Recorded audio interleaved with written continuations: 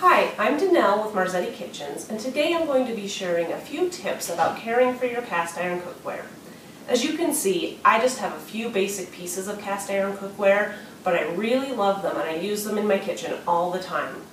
One of the things I love about my cast iron cookware is that it can go straight from the stove top to the oven, so I can use it for both cooking and baking.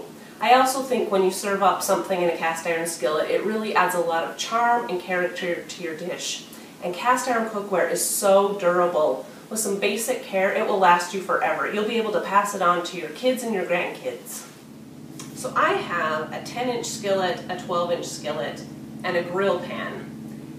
I love to use my smaller skillet for things like cornbread, and I bake that right in the cast iron skillet in the oven. My larger pan here I use for sauteing and cooking on the stovetop, and cast iron skillets are also really great for making pizza. You get a really deep dish crispy crust with them. So first let's talk about cleaning your cast iron cookware.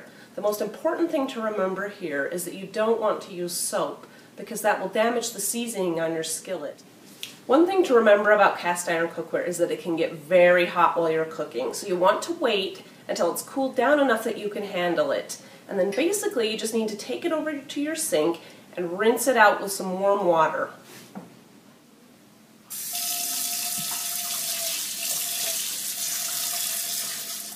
You want to be sure after you wash your skillet that you dry it out right away. This will help prevent rusting. If things don't get as clean as you'd like them to, wiping it with a cloth and warm water, I like to use one of these scraping tools, and I can just go around the pan like this and scrape off the really stubborn food. A few other important things to remember about cleaning your cast iron skillet. You never want to take it from a hot stove and put it right into the water or it could crack. And you also don't want to soak your cast iron skillets because that could lead to rusting.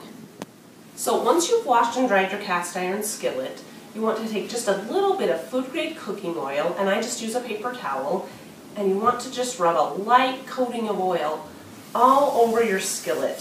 This is also going to help prevent rusting. Earlier I mentioned the seasoning on your cast iron skillet. Most cast iron skillets come already seasoned, so that's not something you need to worry about when you first purchase a cast iron skillet. But over time, that kind of finish is going to wear down. You'll notice that your foods start to stick, and that means that it's time to re-season your skillet. Basically, all seasoning is touching up that non-stick, shiny finish on your skillet, and it's very simple to do. Again, we're going to need our food grade cooking oil and a paper towel, and we're going to rub that coating of oil around our skillet again. Maybe a little bit thicker than that you've used after you washed it, but you just want to make sure and coat everything. You can even do the outside if you'd like. So I'm going to be putting my cast iron skillet into a hot oven, so I'm going to go ahead and preheat that now. You'll want to preheat your oven to 350 degrees. While the oven's preheating, I'm just going to go ahead and make a few more preparations. I've got a large baking sheet here, and I've already torn off a big piece of foil to go over that. So I've just put that foil over my baking sheet, and basically this is just going to go into the oven on the bottom rack to catch any drips of oil that might come off of the pan while we're seasoning it. So as you can see, I've got my foil-lined sheet down here on the bottom rack of my oven.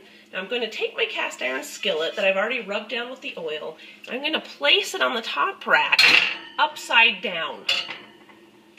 So now you're going to leave your cast iron skillet in the oven for 1 hour. And after the hour's up, you'll want to turn off the oven, but leave your skillet in the oven until everything cools down and comes to room temperature. So I've just taken my skillet out of the oven, and it looks nice and shiny and smooth. That's what you're looking for after you've seasoned your skillet. It may be a bit sticky at first, but that's going to go away pretty quickly once you start to use it again. If you're not happy with the way your skillet looks when you take it out of the oven, you can re-season it again. You can repeat the process as many times as you'd like to until you get the finish that you're looking for. So basically that's all there is to caring for your cast iron cookware. If you follow these few simple steps, it's going to last forever and you'll be able to enjoy it for many years to come.